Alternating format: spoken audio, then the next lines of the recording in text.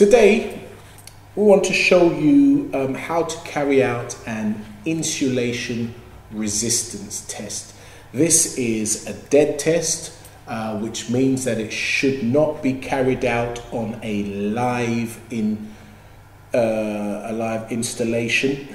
And to carry out an insulation resistance test, or an IR test, as some people would call it, we need an insulation resistance tester.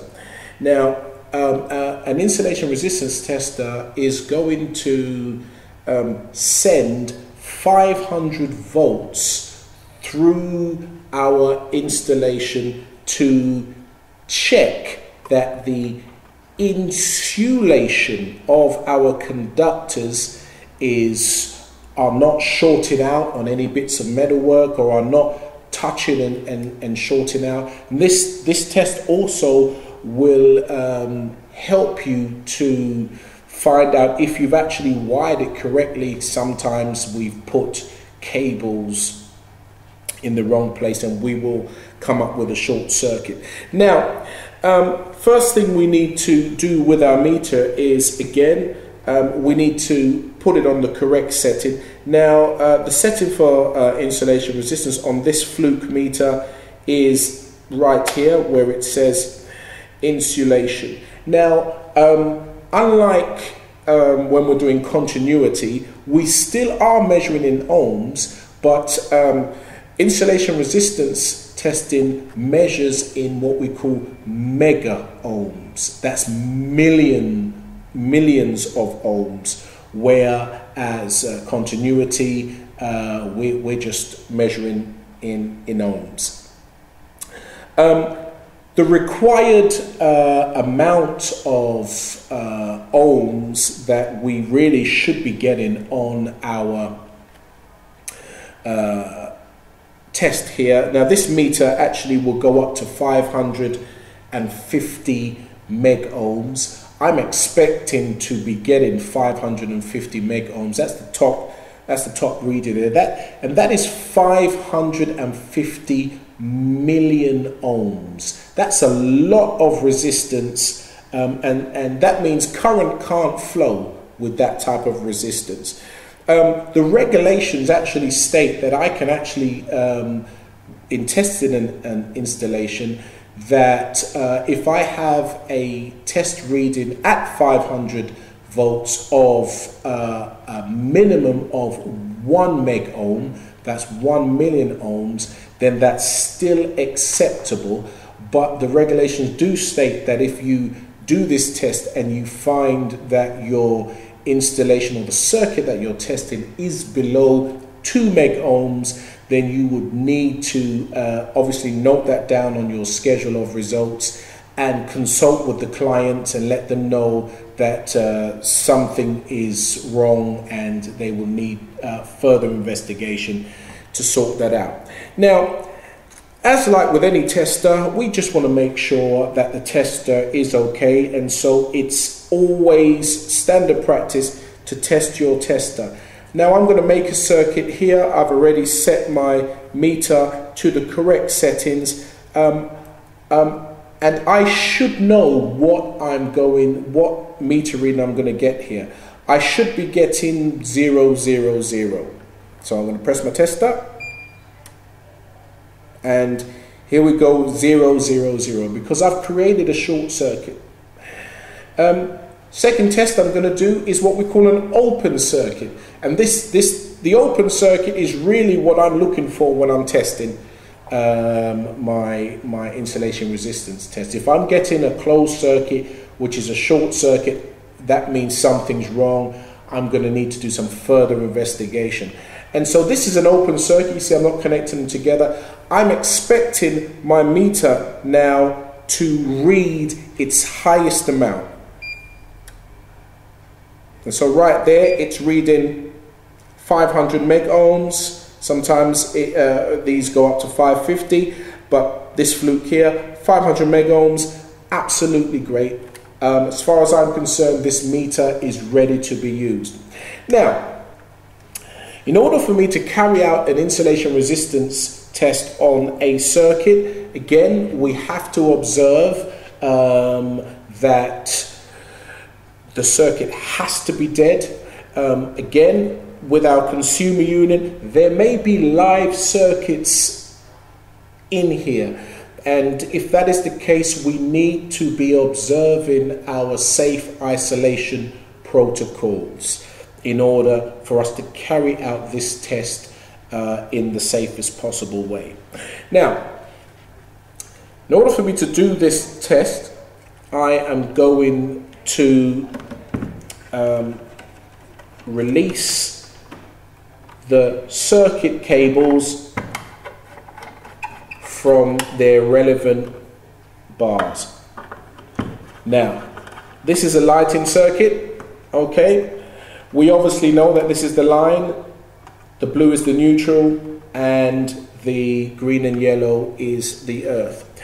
Now, what I want to do on an insulation resistance test is, you can see this, it's only a small board, but the cables are running everywhere within this lighting circuit. They're touching. I can't physically see if any of the cable insulation has been cut away so that it's left some copper on one side, and maybe the cables are touching like this. Remember, we're not energizing this yet because it's got to pass our dead tests.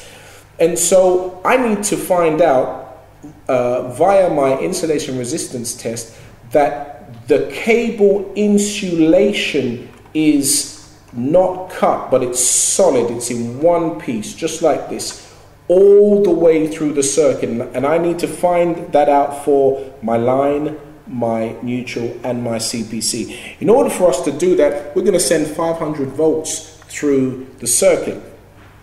Now, there's a number of combinations that you can do this in, a number of ways you can do this in, and I'm sure you'll adapt a way that suits you as you carry this out.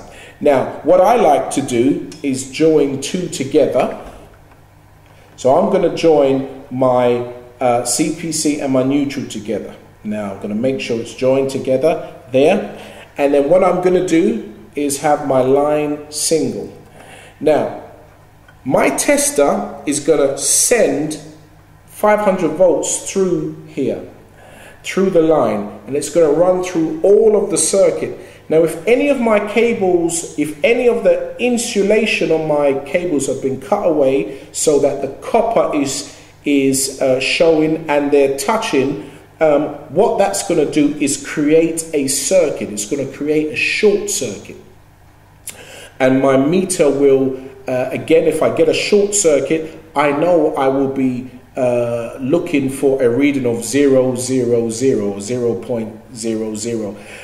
That's not the reading I'm looking for. I am doing an insulation resistance test, and I'm looking for the reading to be 500 meg ohms. And what 500 meg ohms tells me is that I'm sending a current through here.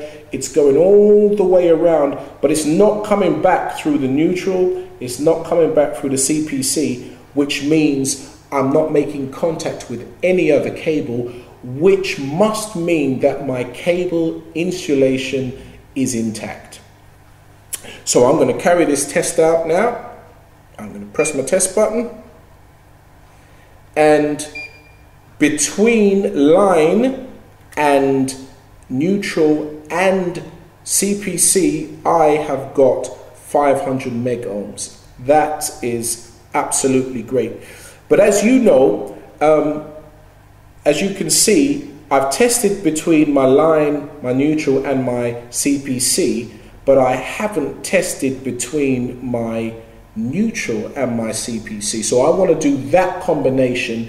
And once I've done that combination, then I've done all the combinations that I need to do. And as long as I get the correct results, I can fill in on my schedule of test results 500 meg ohms, and that's absolutely correct, and that's what I'll be after. So now I'm going to separate my line and separate my neutral and my CPC, and I'm going to do that same test again. Remember, it's always good to know what type of figures you're expecting on your meter, and that way if you get an unexpected meter reading, you'll be aware of what the problem is. And so here again, I'm expecting to get another 500 meg ohms here, because I'm expecting there to be no short circuits. I'm expecting the insulation of these conductors to be fine. So I'm going to do that test again,